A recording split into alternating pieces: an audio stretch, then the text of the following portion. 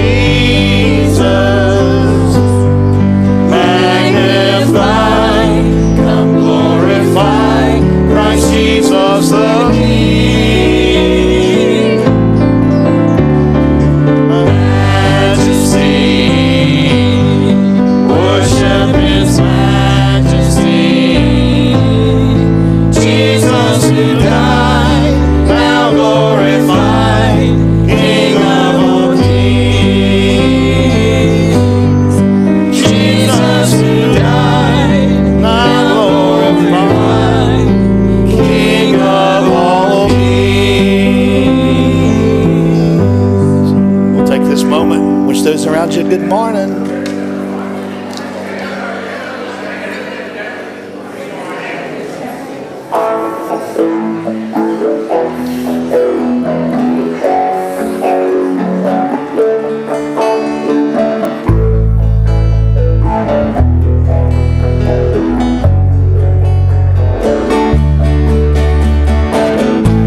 Blessed be your name in the land that is plentiful, where your streams of abundance flow. Blessed be your name. Blessed be your name when I'm found in the desert place. Though I walk through the wilderness, blessed be your name. Every blessing you pour out, I'll turn back to praise. When the darkness closes in, Lord, still I will say, blessed be the name of the Lord. Blessed be your name. Blessed be the name of the Lord. Blessed be your glorious name. Blessed be your name when the sun shines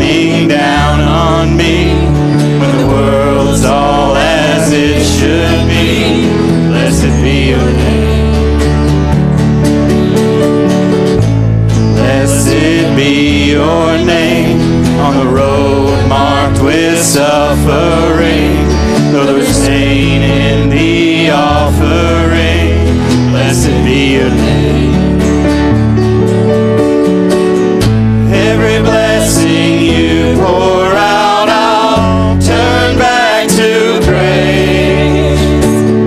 When the darkness closes in, Lord, still I will say, blessed be the name of the Lord. Blessed be your name. Blessed be the name of the Lord. Blessed be your glorious name.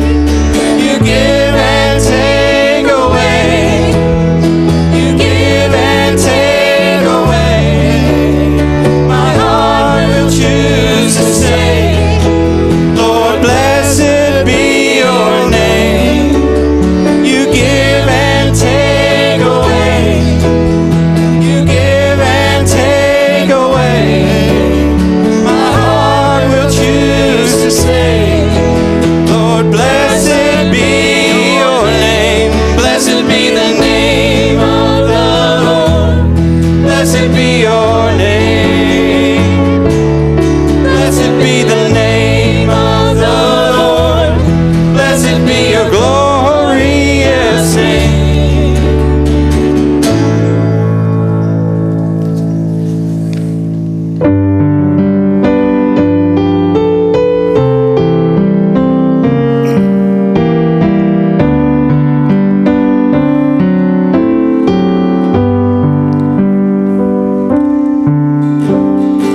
I am weak, but thou art strong.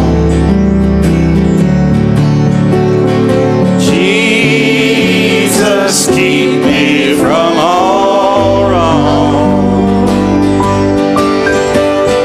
I'll be satisfied as long as I walk. Let me walk close to thee. Just a closer walk with thee. Closer walk with thee. Granted, Jesus is my plea. Walk with thee. Daily walking close to thee. Let it be, dear Lord, let it be. That when my feeble life is old, time for me shall be no more. Guide me gently, safely o'er to thy kingdom shore, to thy shore. Just a closer walk with thee. Closer walk with thee. Granted, Jesus is my plea. Walk with thee. Daily walking close to thee. Let it be, dear Lord, let it be. Let it be, dear Lord, let it be.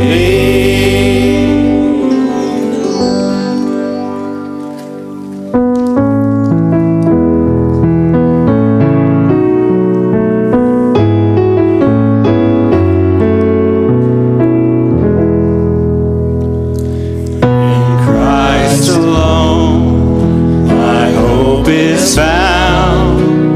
He is my light, my strength, my song. This cornerstone,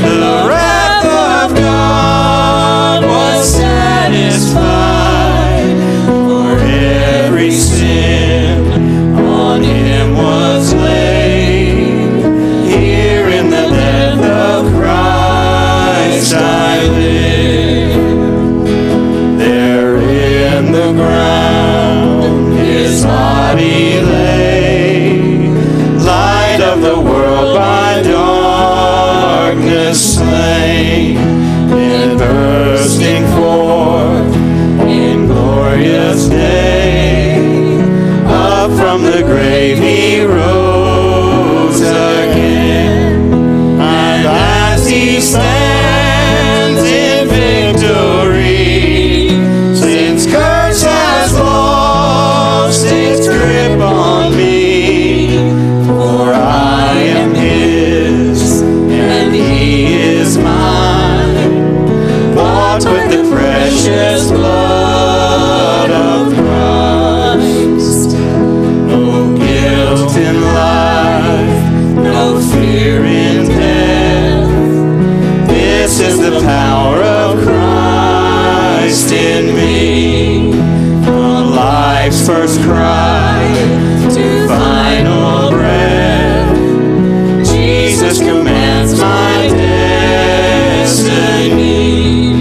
No power of hell, no scheme of man could ever pluck me from his hand. Still he returns or calls me home. Here in the power of Christ I'll stand till he returns or calls me home. Here in the power of Christ I'll stand. Amen.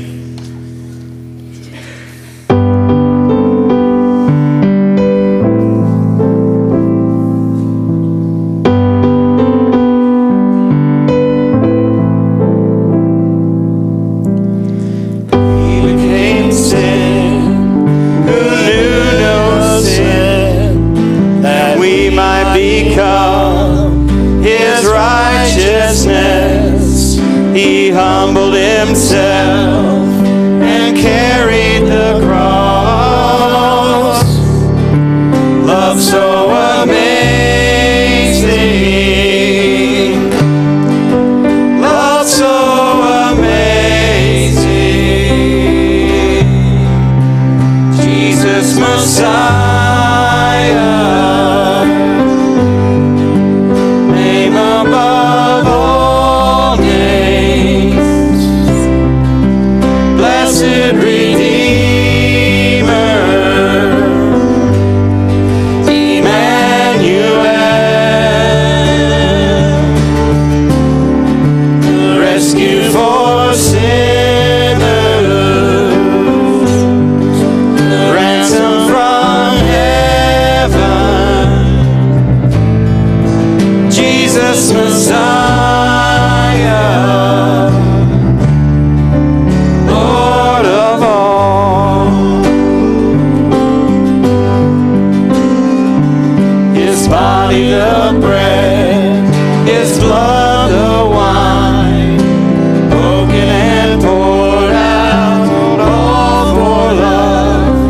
The whole earth trembled and the veil was torn.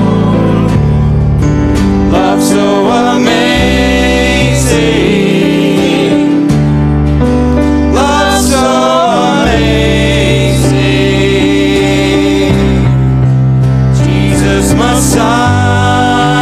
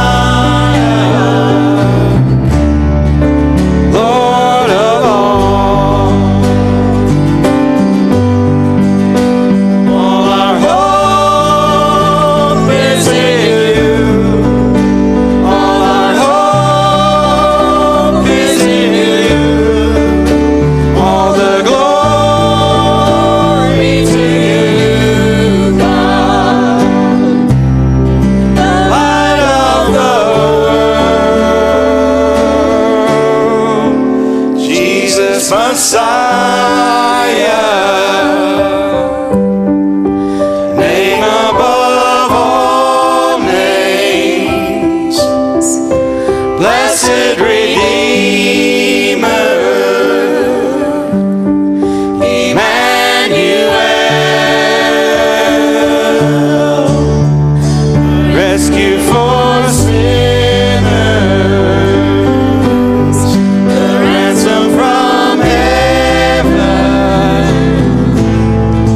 Jesus Messiah, Lord of all,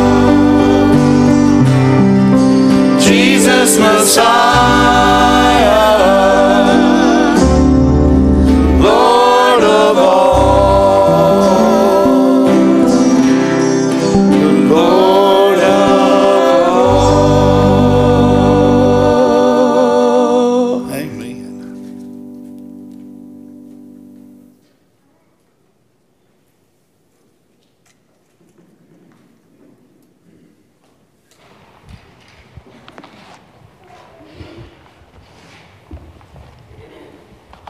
Good morning. Glad you're here today. John Payton was a translator of the Bible for a South Sea tribe, and as he was translating the Bible into their language, he realized he came to the word faith or trust and realized that the people didn't have a word for faith or trust in their own language. So he was trying to figure out how exactly he would explain that, because, see, that's a major part of being a Christian, is faith or trust in God or in Christ, whatever it might be. So he thought about it, and finally, one of the local tribesmen come running into his home. He flopped down in a chair. He was out of breath, and he made this statement.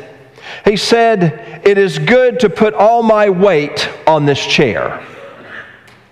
That's when John Patton went, "That's it. That's the word I need." That's the word for faith or trust. Because if you look at the basic biblical definition of faith, it is to put one's complete or trust or all their weight on God or on Christ particularly. And so as we look at that this morning, let's turn over to the Gospel of John chapter 20, if you would. John chapter 20. We're going to look at Thomas this morning. John chapter 20. And this is, in this section of Scripture, time frame-wise, is after the resurrection of Jesus, okay? So it's during that time frame. I wanted you to get a picture of what we're talking about. The Gospel of John, chapter 20, starting there at verse 19. Let's start with a word of prayer. Heavenly Father, how good it is to call you Messiah and King, and say that we trust on you in the good days and the days that are not so good. I pray, Father, as we look at Thomas and his life, that we might understand more about our own faith and understand a little bit about the example that Thomas set and the other apostles as well.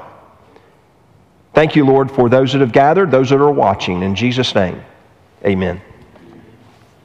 John 20, starting at verse 19. On the evening of that first day of the week, when the disciples were together with the doors locked for fear of the Jews, Jesus came and stood among them, and he said, "Peace be with you." After he said this, he showed them his hands and his side. The disciples were overjoyed when they saw the Lord. Again, Jesus said, "Peace be with you. As the Father has sent me, I am sending you." With that, he breathed on them and said, "Receive the Holy Spirit. If you forgive anyone his sins, they are forgiven. If you do not forgive them, they are not forgiven." Now Thomas, called Didymus, which means the twin, one of the 12, was not with the disciples when Jesus came. So the other disciples told him, "We've seen the Lord." But he said to them, "Unless I see the nail marks in his hands, and put my finger where his nails were, and put my hand into his side, I will not believe it." A week later, his disciples were in the house again, and Thomas was with them. Though the doors were locked, Jesus came and stood among them and said, "Peace be with you." Then he said to Thomas, "Put your finger here, see my hands. Reach your hand and put it into my side. Stop doubting and believe." Thomas said to him, "My Lord and my God." Then Jesus told him, "Because you have seen me, you have believed. Blessed are those who have not seen, yet have believed." Today we're going to be looking at Thomas, a man that has gone down in history with the famous reputation of being who? Doubting Thomas. How would you like to have that name given to you? Wouldn't that be wonderful? Recorded for thousands of years, Doubting Thomas. Wouldn't that be just wonderful? I've thought about that before, and boy, that seems like a rough way to go. Where did he exactly get that name? It doesn't really come out in Scripture, except for this particular episode, this event out of the pages of Scripture. Back in the 6th century, there was some artwork that was displayed or produced, and one of the titles that was given to a portrait or a picture of Thomas was the incredulity of Thomas. Now that's a word I've never used before in my life and probably will never use again. But that word translated or understood is the doubting of Thomas, 6th century AD. So it may have been even before that, but whatever it might be, you have that. But if you look at the apostles, you have a man by the name of Simon, and Jesus calls him Peter the Rock. Now that's a good name. That's a solid name. It's a foundation. Or we looked at James and John, I think it was last week, Boanerges, sons of thunder. Boy, that's a good name, isn't it? That's something I'd want to be called in the pages of history. Then you have, recorded in Scripture, you have Judas Iscariot, don't we? The traitor. A name well-deserved, a title well-deserved, because that's exactly what he did to Jesus. But doubting Thomas, is that fair? Is it really understandable when we look at this character? And if you're visiting with us today, it's your first day with us, or maybe your first day back, we've been walking through a series on the apostles. And it's been an encouragement to me to look at their lives and see how they lived. And we have some information recorded about some of the apostles and some we don't. Thomas we have a little bit more about than some of the other apostles. But as we look at doubting Thomas, is that a title that's well-deserved? I don't think so, not really. One writer said it this way, and I like how he wrote it. In the end, the nickname Doubting Thomas is rather an unfortunate one. It's true that Thomas demanded evidence of the miracle of Christ's resurrection before he accepted the truth. Doubt factored into his response to his friends, but it was not the defining quality of his life. Thomas should be better known for his loyalty, his obedience to the gospel, and his faith. And I think that to be true because it seems that proved out through other events that we have recorded in Scripture. But there's also extra biblical sources that tell us a little bit about the life of Thomas after he left that area. Thomas is said to have gone to what is India today and became a missionary there and actually died in service to Christ there. And you can go today and find where his tomb is. And there's a dedicated tomb to him and saying that he served Christ faithfully for the days of his life. So that might be a better way to remember this man, Thomas. But as we look at that, understand, Thomas wasn't the only one who had doubts about the resurrection of Jesus. The other apostles doubted as well. Over in the Gospel of Luke at chapter 24, towards the end of Jesus' life and during the resurrection or after the resurrection that morning, when the ladies went to the tomb, it says in there, Mary Magdalene and Joanna and Mary, the mother of James, and the other woman with them who told these things to the apostles. They had seen the resurrected Christ. They told them to the apostles, but these words seemed to them an idle tale, and they did not believe them. The ladies came and said, "Hey, we've seen Jesus." And the apostles said, "No, you haven't." So there's doubt in their mind. Continuing out of the Gospel of Luke chapter 24. Jesus himself stood among the disciples and said to them, "Peace be with you." But they were startled and frightened and thought they saw a spirit. And he said to them, "Why are you troubled? And why do doubts arise in your hearts? See my hands and my feet, that it is I myself. Touch me and see, for the Spirit does not have flesh and bones, as you see that I have." And when he said this, he showed them his hands and his feet. So Thomas wasn't the only one who doubted. A matter of fact, as you read through the Gospel of Luke chapter 24, you get the impression all of them doubted at some point.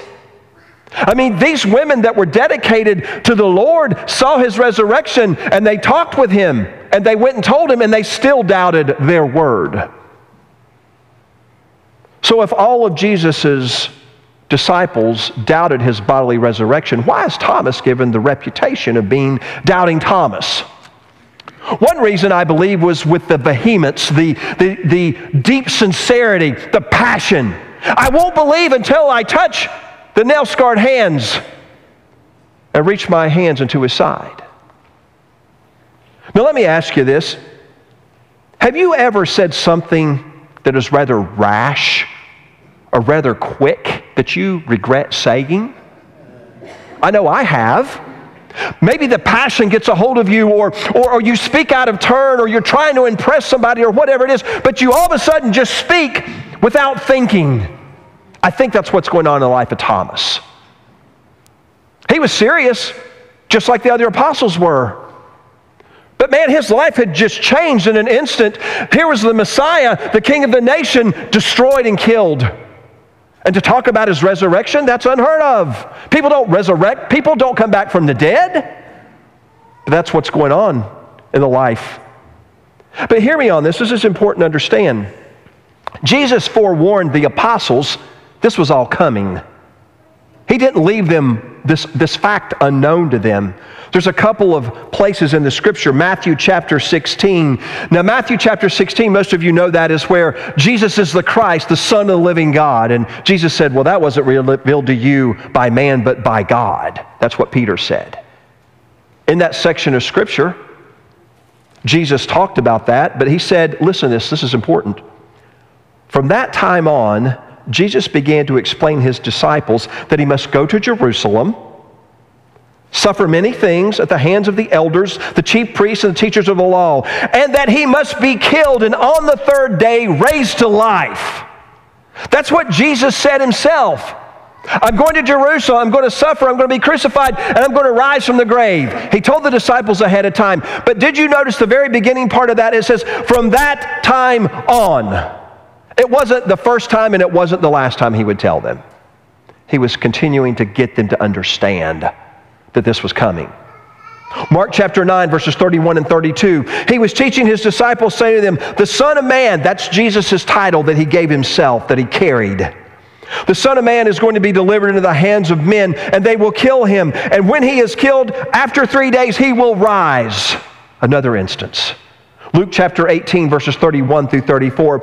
And the 12, he said to them, see, we are going up to Jerusalem, and everything that is written about the Son of Man and the prophets will be accomplished. For he will be delivered over to the Gentiles. He will be mocked and shamefully treated and spit upon. And after flogging him, they will kill him. And on the third day, he will rise. Time and time and time again, he tried to get them to get the idea of what was going to happen. But that's not what they thought. That's not what their vision was, and they missed it. But Jesus wanted them to understand it. As a matter of fact, over in the Gospel of Matthew chapter 16, after Peter says, you're the Christ, the Son of the living God, and Jesus says, I'm going to Jerusalem, I'm going to die, I'm going to rise from the third day. Guess what Peter did? It says he took Jesus to the side and he rebuked Jesus. Can you imagine rebuking Jesus? He did. No, it ain't going to happen that way. We'll stop it. We'll do whatever we have to, Jesus. But that's what Peter did. And not only that, but as you look at those things, the events out of Mark chapter 9, which I read for you in Luke chapter 18, following those words, it says, but they did not understand the saying and were afraid to ask him. They didn't understand what was going on. They've heard it, but they weren't willing to put it all together. Now, I don't know if it was the death, if it was the burial or the resurrection they were having a hard time getting a hold of, because it didn't seem that the death part was such a hard aspect to grab a hold of. Over in the Gospel of John chapter 11, Lazarus is nearing death and he eventually dies, and Jesus goes and he resurrects Lazarus from the dead.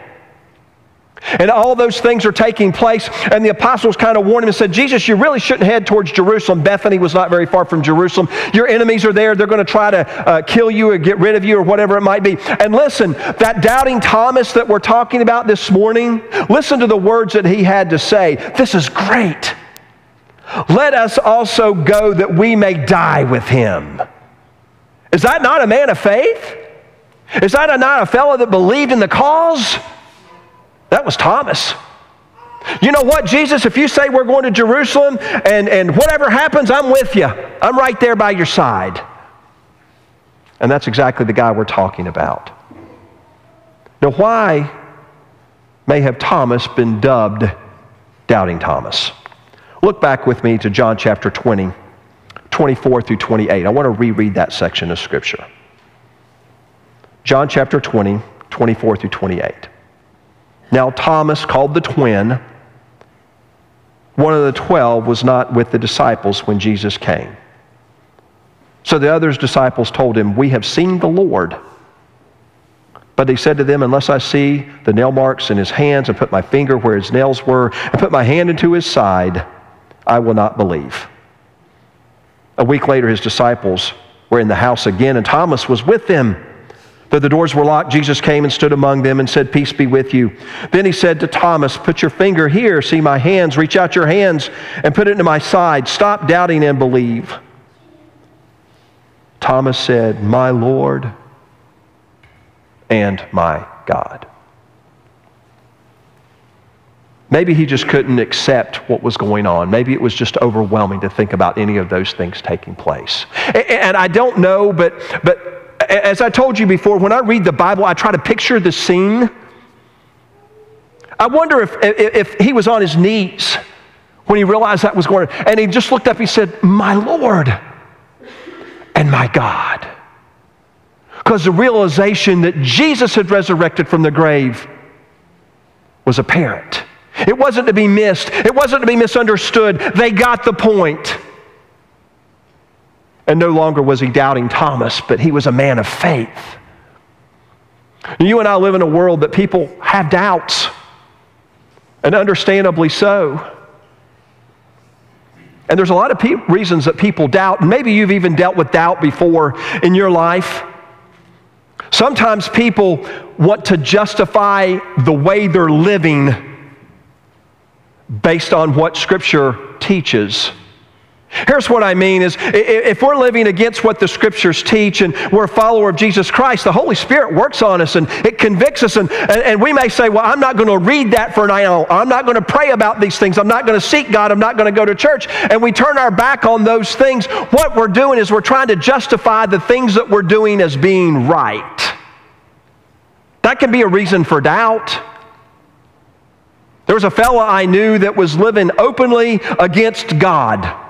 He knew he was a Christian, he was a follower of Christ, but he chose instead to go against the teachings of the Bible. We had a conversation about those things, and he decided that he would walk away from Jesus. That was his decision. Because what did he choose? He chose his lifestyle over what the Scriptures taught. Now we have whole churches that they call themselves churches today. They're doing the exact same thing. And we can't do that. If the Scriptures teach it, we need to live it. It's just that simple. I saw a great quote from Francis Chan, a great preacher. He said, if I read something in the Bible and it's not what the Scriptures teach, then I'm the one that's wrong. If I feel something and it goes against what Scripture teaches, then I'm the one that's wrong, not God. But oftentimes we turn our back on God and doubt because we want to do what we want to do when we want to do it, don't we? Instead of being faithful and true. That's one reason we doubt, is because we openly want to live our own way. Others refuse to believe because they trust God more than they do something else. Science is a powerful, powerful thing. And sometimes we want to believe science over what God says. I know there's a lot of different theologians that I read. Some of them write really well, really great stuff, but some of them doubt the miracles that take place in Scripture because they go against the physics that we understand, a part of the nature that we live in, the world that we live in, and it goes against. But if you look at every single miracle Jesus performed, it goes against everything that's normal, doesn't it? Blind people don't all of a sudden start seeing. The lame just don't suddenly start walking. The dead certainly don't rise from the grave. That isn't normal. So every single miracle that you read about in Scripture goes against science. It's not supposed to happen that way. Things don't get better, they get worse. And then sometimes we doubt, not only because of we want to justify our lifestyle or we want to put something else above God. Another reason is we want to put God in the box that He fits in our mind. We have this nice little box. God fits into it in our world. Sometimes, y'all remember that little song that we used to sing? I can't remember how the words were. We take our Jesus out and put them back in. Y'all remember that song? Does anybody know what's that song? Yeah, if I had a little white box, I'd put my Jesus in. Man, that's bad theology. You can't put Jesus in a little white box. But think about it. I lost my train of thought. We take God and we put Him in a box. And as long as God fits in that box in our world, it's fine. But once He blows that box apart, that can't be part of God. That can't be part of His Spirit. Church, we can't stop God, and He's beyond anything that we could imagine. God doesn't fit in the box that we make for Him. He never has, He never will. When we get to heaven, our mind is going to be blown. We're working through a Bible study on Wednesday mornings, and we're talking about the nature of God. And I told the class ahead of time, I said, this isn't light stuff, and it's not. But I can tell you, out of studying about the nature of God, I've gained a greater appreciation for who God is and what He can do, way beyond what I ever thought. But see, sometimes we doubt because God doesn't fit in the box you and I created. We got to be careful. Now, I want to conclude with this. If Thomas, who had experienced 3.5 years of ministry of Jesus, had experienced His death, the Last Supper, and all those things, and came at a critical point of life and had doubt, then I can assume that I will also have doubt in my life at times. I've expressed this to you before. Sometimes I do doubt. And I have to wrestle through that for myself. I don't know if you're like that, but I am. Back several months ago, my mother-in-law had open heart surgery back in June. My brother-in-law had come down from Columbus to visit with her for a few moments. My brother-in-law, even though I will deny that I said this about him, he's a good man. He really is. He's an elder at the Heath Church of Christ and has been for the last several years. He's been very faithful to the Lord for as long as I've known him. A really good man. Several years ago, his father passed away of cancer kind of rather quickly. And then within a short time, he lost his younger sister to cancer as well. We were walking out of the hospital and we were talking about life and everything. And I just looked at him. I told him, I said, sometimes I wrestle with my faith. Sometimes I have doubt. And he said, I do too. Sometimes when we walk in life, we have things that cause us doubt. And we have to walk through that time. Now, as I say all that, please don't misunderstand me that I don't doubt God exists. I believe He exists. I don't doubt the resurrection of Christ. I believe firmly in those things. But oftentimes at the end of the day, when I wrestle through that doubt, I come to the conclusion, just like Peter did. My Lord and my God. Because you see, if I look at anything else in life, what am I going to rest upon? I certainly cannot rest upon the good nature of me. I know how I am. I can't justify my lifestyle. because I know how weak and frail and how miserable a person I am.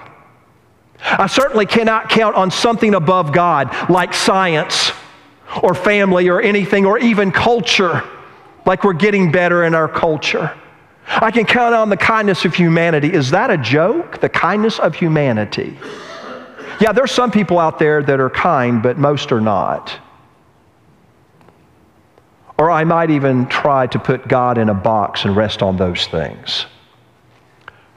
Some of my favorite words in all the Bible come out of John chapter 6. Towards the end of that chapter, about verse 56, Jesus is teaching about how his disciples have to consume the blood and the body of Christ. And it said many disciples walked away. And he looked at the apostles and he said, how about you? Are you going to walk away too? And one of my favorite words Peter ever said, where can we go? You have the words of life. That's some of the most powerful thing. And that's what I come to at the end of the day. When I wrestle through that doubt, I come back to the very fact Jesus has the words of life. And that's the only things I can count on. Let us pray. Heavenly Father, I thank you that we could gather in your holy and righteous name. You are the only God there is. You give us life and meaning and purpose, and we praise you. Father, there's so many wonderful blessings in life, and there's so much heartache at times. But help us come back to you every single time and say, my Lord and my God, there is none but you. I pray, Father, as we move into a time of decision, that you'll bless it. If there's somebody here, Father, that doesn't follow you, may you give them the strength to step out. In Jesus' name, amen. Would you stand with me this morning, please? If you're here and you're in Christ, praise God. If you're having times of doubt, I understand. Stay faithful. If you're not in Christ, now is the time to come forward. Make your decision known. Be baptized into his name so that he might become a part of your life to wash away your sin and add you to his body. Let's sing together.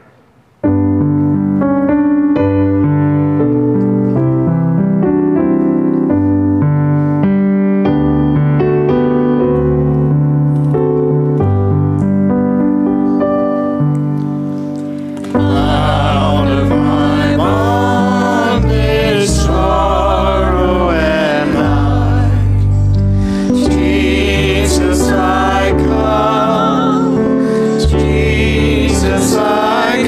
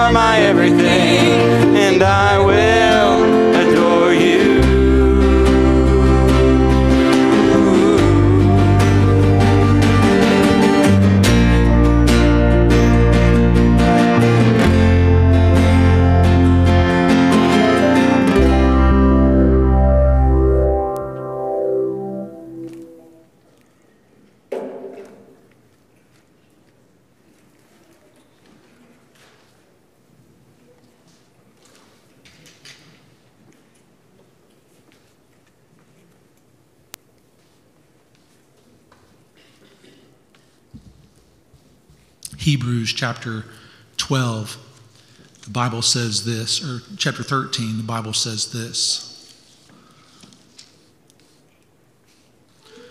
The high priest carries the blood of animals into the most holy place as a sin offering, but the bodies are burned outside the camp. And so Jesus also suffered outside the city gate to make the people holy through his own blood. This ritual that Hebrews 13 describes was first given in Leviticus chapter 4. Whatever sin was the person was guilty of, that person had to lay his hands on the head of an animal, and it was slain. And this act symbolized that the sin and guilt was being transferred to the animal. The animal was then bearing the sin of the guilty person. In 1 Peter chapter 2, verse 24, the Bible says this: He himself bore our sins in his body on the tree, so that we might die to sins and live for righteousness. By his wounds you have been healed. The implication is very clear. The body of Christ bore our sin. On the body of Christ, condemnation fell, and it was not for his own sins, but ours. It was the condemnation which we, not he, deserved. And so at this time, we all pause, look in the mirror, and what do we see? If you're like me, when I look in the mirror, I see myself for who I am. I see my flaws and my sin, and I see a lot needs to be improved in order for me to be like Christ.